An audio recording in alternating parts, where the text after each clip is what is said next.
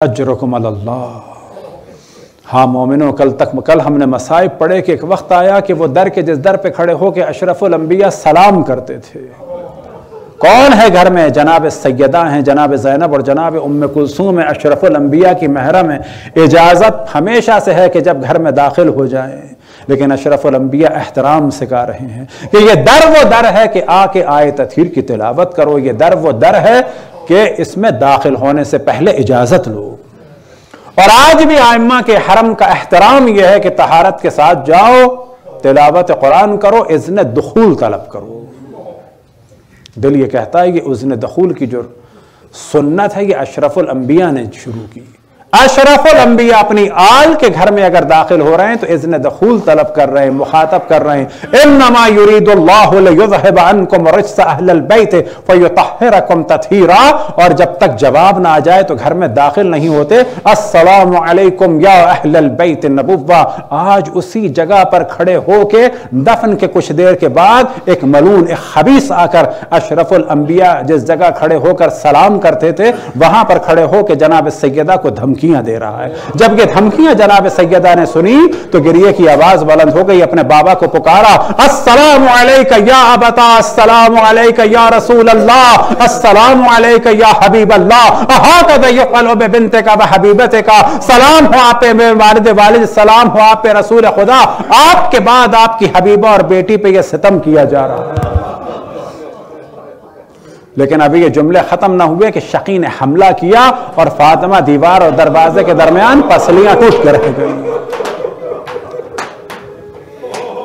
جناب سیدہ کی پسلیاں ٹوٹی تو آپ جانتے ہیں کہ درد جناب سیدہ کو زیادہ ہوا ہوگا یا کسی اور کو زیادہ ہوا ہوگا، یاد رکھیں رسول اللہ کو درد ہوا ہوگا۔ پسلیاں جناب سیدہ کی ٹوٹی، لیکن دل یہ کہتا ہے کہ اشرف الانبیاء کو پوری اپنی دنیا میں اور دنیا سے جانے کے بعد اتنی اذیت کبھی نہ ہوئی ہوگی۔ جو طائف میں پتھر پڑے ان کی اذیت اتنی نہیں ہوئی ہوگی کہ جو قبر میں جناب سیدہ کی پسلیاں ٹوٹنے کے بعد اشرف الانبیاء کا پورا وجود زخمی ہو گیا۔ دل یہ کہتا ہے کہ یہاں سے ندا بلند ہوئی جناب سیدہ کی اور بابا کو پکارا تو وہاں سے بابا کی ندا بلند ہوئی ہوگی یا فاطمہ کہہ کے۔ دل یہ کہتا ہے کہ اشرف الانبیاء کی ندا بلند ہوئی ہوگی یا فاطمہ لعن اللہ علی قاتلک، لعنت ہو فاطمہ تیرے قاتلوں پر، اجرکم علی اللہ۔ ایک وقت آیا کہ اشرف الانبیاء نے مولا امیر المؤمنین کو حکم دیا تھا کہ یا علی انکا سطبتلی فلا تقاتلن، اے علی تم میرے بعد مشکلات میں گرفتار ہوگے، خبردار تلوار نہ اٹھانا، تلوار نہ اٹھانا۔ مولا پہ حملہ کیا معاویہ نے تو 80 سال سے زیادہ لعنتیں پڑیں۔ تصور کریں کہ جب وہ چوتھے خلیفہ تھے، مولا پہ حملہ ہوا اور حملہ کرنے والا کوئی اور تھا۔ کب کہ جب وہ چوتھے خلیفہ تھے تو 80 سال لعنت پڑی۔ اسی جانب اشرف الانبیاء نے توجہ دلائی تھی کہ اے علی تلوار نہ اٹھانا، اگر مولا تلوار اٹھا لیتے تو یاد رکھیں کہ آج تک مولا پہ لعنتیں پڑ رہی ہوتی۔ اس وقت خود خلیفہ تھے، مولا کو حکم تھا اشرف الانبیاء کا یا علی انکا سطبتلی، اے علی تم میرے بعد مشکلات میں گرفتار ہو گئے، فلا تقاتلن، قتال نہ کرنا۔ مولا علی کی شجاعت کا ایک وہ جلوہ تھا جب باب خیبر کو جڑ سے اکھاڑ لیا۔ کس میں؟ اطاعت رسول میں اسلام کی بقا کے لیے۔ اب ایک وقت آیا اشرف الانبیاء کے بعد اطاعت رسول میں اسلام کی بقا کے لیے اب ایک مرحلہ آیا کہ باب خیبر کو جڑ سے اکھاڑنے والے کے سامنے زوجہ اس کی دیوار اور دروازے کے درمیان ہے۔ مولا امیر المومنین کا صبر تمام زندگی کا ایک جانب، فاطمہ کو دیوار اور دروازے کے درمیان دیکھ کے اشرف الانبیاء کی اطاعت کرنا بالکل ایک جانب۔ دل یہ کہتا ہے کہ مولا امیر المومنین کی زندگی کی تمام اطاعت رسول اللہ ایک جانب، لیکن فاطمہ کو دیوار اور دروازے کے درمیان دیکھ کر اشرف الانبیاء کی اطاعت کرنا ایک جانب۔ اجرکم اللہ۔ ایک وقت آیا گیا کہ روایتوں میں نقل ہوا کہ بالوں سے بنی ہوئی سیاہ رسی علی ابن ابی طالب کے گلے میں ڈالی گئی۔ اب جو علی کے گلے میں ڈالی گئی تو وہ فاطمہ کہ جو بابا کو پکار رہی تھی، وہ فاطمہ جو جناب فضہ کو پکار کے کہہ رہی تھی یا فضہ خوزینی لقد قتل من فی احشاء من حمل، اے فضہ مجھے تھام لو، میرے شتم میں جو مولود ہے اسے قتل کر دیا گیا۔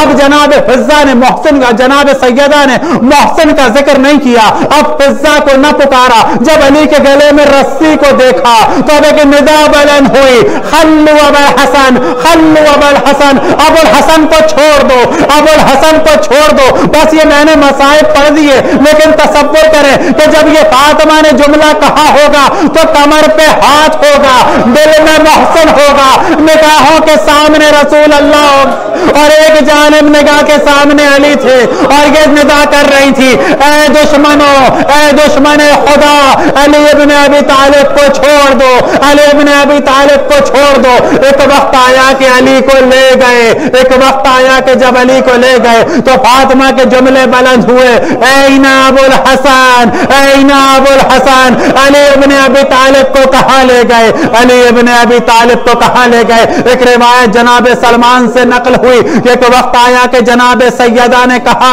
کہ اگر علی کو نہ چھوڑا تو میں رسول کا کرتا سر پہ رکھ کے بد دعا دوں گی۔ جناب سلمان فرماتے ہیں ایک وقت آیا کہ میں مسجد نبوی میں تھا، زمین ہلنے لگی، مسجد نبوی کی دیواریں بلند ہونے لگی۔ علی نے کہا سلمان، فاطمہ بد دعا کر رہی ہیں، جاؤ فاطمہ سے کہو کہ بد دعا نہ کرے۔ جناب سلمان کو پتا چلا کہ جب وہ آئے تو جناب سیدہ بد دعا فرما رہی تھی۔ مولا نے جناب سلمان نے مولا کا پیغام دیا کہ فاطمہ بد دعا نہ کریں۔ اجرکم اللہ۔ اب ایک وقت آیا کہ فاطمہ نحیف و لاغر ہوتی چلی گئی، فاطمہ کے جسم میں کمزوری بڑھتی چلی گئی، یہاں تک کہ مقاتل میں بیان ہوا کہ جناب سیدہ کی ہڈیوں پہ کھال رہ گئی۔ مقاتل میں بیان ہوا کہ جناب سیدہ کے ہاتھ میں عصا آ گئی، مقاتل میں بیان ہوا کہ جناب سیدہ کی کمر میں خم آ گیا۔ یہ 18 سے 19 سال کے درمیان کی یہ جوان ایک وقت آیا کہ بڑھاپے میں بدل گئی، اس کی شکل و صورت۔ ایک ندا بلند ہوتی تھی، صبت علیہ مصائب لو انہا صبت علیام سرنا لعلیہ۔ بابا آپ کے بعد اتنے مصائب پڑے کہ اگر یہ روز روشن میں پڑھتے تو سیاہ و تاریک راتوں میں بدل جاتے۔ وہ مصائب کون سے تھے؟ وہ مصائب یہ تھے کہ بابا جس دین کے لیے آپ نے قربانی دی، آج اس دین کو اس کے محور سے جدا کر دیا گیا، اور اس دین کو اس کے محور سے علی سے جدا کرنے کے بعد اب جو ظلم کا سلسلہ قتل محسن سے شروع ہوا تو وہ میرے فرزند حجت ابن الحسن کے ظہور تک چلتا رہے گا۔ میرے چاہنے والے قتل ہوتے رہیں گے، بابا آپ کے ماننے والے قتل ہوتے رہیں گے، آپ کی رسالت کی اجرت دینے والے قتل ہوتے رہیں گے۔ اجرکم اللہ۔ جناب سیدہ آج بھی جب کسی مومن کے قتل کو دیکھتی ہوں گی تو قبر سے ندا آتی ہوگی، صبت علیہ مصائب لو انہا صبت علیام سرنا لعلیہ۔ ایک وقت آیا کہ مولا جناب سیدہ کے پاس آتے ہیں اور اپنا راز دل بیان کرتے ہیں کہ اے فاطمہ، اب اتنے حالات بدل چکے ہیں کہ کچھ لوگ مجھے سلام نہیں کرتے اور کچھ ایسے ہیں کہ میں سلام کروں تو جواب نہیں دیتے۔ ایک وقت آیا کہ جناب سیدہ گریہ فرما رہی تھی تو مولا نے سوال کیا کہ فاطمہ گریہ کی وجہ کیا ہے؟ تو جناب سیدہ نے فرمایا اب کی لما تلقی بادی، اے علی میں گریہ کر رہی ہوں ان مصائب کا تصور کر کے جو میرے بعد تم پہ پڑنے والے ہیں۔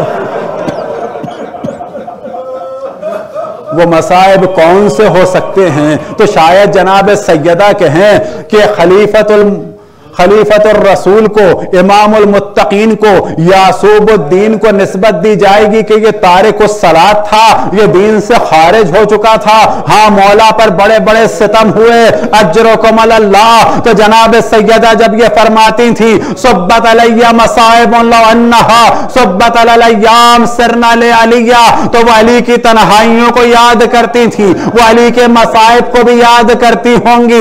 جب زندگی میں گریہ فرماتی ہیں اور مولا سے فرماتی ہیں اب کی لما تلقی بادی، اے علی میں گریہ کر رہی ہوں ان مصائب کا تصور کر کے کہ جو میرے بعد تم پہ پڑنے والے ہیں، لیکن یہ مصائب کا سلسلہ ختم نہ ہوگا۔ اجرکم اللہ۔ ایک وقت آیا کہ فاطمہ نہیں پلاغر ہوتی چلی گئی، لیکن ایک وقت ایسا بھی آیا کہ فاتح خیبر و بدر و حنین غش کھا کے گر پڑے۔ وہ کون سا وقت ہو سکتا ہے کہ فاتح خیبر و بدر و حنین ایک ایسی خبر سنے کہ زمین پہ گر پڑے تو مقاتل میں نقل ہوا۔ ایک وقت آیا کہ جناب اسما بنت امیس نے خبر دی مولا کو کہ مولا فاطمہ دنیا سے رخصت ہو گئی۔ مولا تیزی سے آگے بڑھے، زمین پہ گرے، پھر زمین سے اٹھے۔ ایک وقت آیا کہ جناب سیدہ کے پاس پہنچے، جناب سیدہ کے پاس پہنچے تو وہاں وصیت نامہ ہے، اور وصیت نامے کا ایک جملہ کیا ہے کہ علی سلام کہنا میری تمام ذریت کو قیامت تک کے لیے۔ اجرکم اللہ۔ اور اسی وصیت نامے کا ایک جملہ کیا ہے، یا علی مجھے رات کی تاریکی میں غسل دینا، مجھے رات کی تاریکی میں حنوط دینا، مجھے رات کی تاریکی میں کفن دینا، مجھ پہ رات کی تاریکی میں نماز پڑھنا، مجھے رات کی تاریکی میں دفن کرنا، میرے دشمنوں کو خبر نہ ہونے دینا۔ اجرکم اللہ۔ ایک وقت آیا کہ مولا غسل دینے کے لیے تیار ہے، رات کا وقت ہے، میں بی بی سے سوال کروں آپ علی کی مشکل کو کم کرنا چاہتی ہیں، یہ رات کی وصیت آپ نے کیوں کی؟ تو ممکن ہے کہ جواب آئے میں جانتی ہوں کہ رات کو غسل دینا دن کی نسبت مشکل ہے، لیکن علی کی نگاہ کہیں میرے زخموں پہ نہ پڑ جائے، کہیں میرے نیل پہ نہ پڑ جائے۔ اگر نگاہ زخم یا نیل پہ پڑ گئی تو یہ اور زیادہ مشکل ہے۔ لیکن ہوا وہی کہ جس کا ڈر فاطمہ کو تھا۔ ایک وقت آیا کہ فاتح خیبر و بدر و حنین کے گریے کی آواز بلند ہوئی، مولا نے گریہ فرمایا۔ بعد میں سوال کرنے والوں نے سوال کیا کہ مولا آپ کے گریے کی وجہ کیا تھی؟ تو مولا نے فرمایا، بعض جگہ مقاتل میں بیان ہوا کہ وہ جو تازیانہ شقی نے مارا تھا اس کے نیل پہ زخم پڑی، نگاہ پڑی، یا زخم پہ نگاہ پڑی۔ بعض جگہ مقاتل میں بیان ہوا کہ غسل کے وقت بھی جناب سیدہ کا خون بہ رہا تھا۔ اجرکم اللہ۔ ایک وقت آیا کہ مولا کے گریے کی آواز بلند ہوئی، پھر ایک وقت آیا کہ جنازہ تیار ہوا۔ اب جو جنازہ تیار ہوا تو ایک عجب ندا بلند ہوئی، اے حسن آؤ، اے حسین آؤ، اے زینب اور ام کلثوم آؤ، اپنی ماں کو الوداع کہو۔ مولا فرماتے ہیں لقد حنت وعنت ومدت یداہا، کہ فاطمہ نے ایک آہ علی گریے کی آواز بلند ہوئی، اپنے ہاتھوں کو پھیلایا، وضمتہما الی صدرہا، اور دونوں بچوں کو اپنے سینے سے لگایا۔ مولا فرماتے ہیں خدا کی قسم عاطف غیبی نے ندا دی، اے علی ان بچوں کو ماں کے سینے سے جدا کر دو، ارفعہما عن صدر امہا، ان بچوں کو ماں کے سینے سے جدا کر دو۔ لقد ابکیا ملائکۃ السماء، یہ جو حسن و حسین اور بچے ماں کے سینے پہ ہیں، اس منظر نے آسمان کے ملائکہ کو رلا دیا۔ لقد ابکیا ملائکۃ السماء، مولا آگے بڑھے، حسن و حسین کو ماں کے سینے سے جدا کر کے اپنے سینے سے لگا لیا۔ زینب اور ام کلثوم بابا سے لپٹ گئی ہوں گی، لیکن ہاں مولا اب سے 50 سال کے بعد کربلا کے میدان میں آئے، حسین کا سینہ ہوگا، کہیں سے سکینہ لپٹی ہے، کہیں رقیہ لپٹی ہے، کہیں زینب اور ام کلثوم لپٹی ہے۔ اب جدا کرنے کے لیے کبھی تازیانے پڑے تو کبھی تماچے۔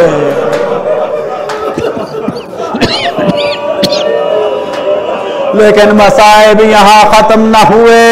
ایک وقت آیا بس مصائب ختم ہو گئے. اب علی تنہا رہ گئے. اب علی کی زندگی نامکمل سی ہو گئی. اب جناب سیدہ دنیا سے رخصت ہو گئیں. پنجتن میں سے 2 ہستیاں چلی گئیں.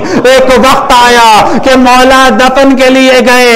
اب تصور کرے کہ کیا گزری ہوگی فاطمہ پر, کیا گزری ہوگی علی پر, کیا گزری ہوگی اشرف الانبیاء پہ. بس ایک تصور کرے, مصائب ختم ہو گئے.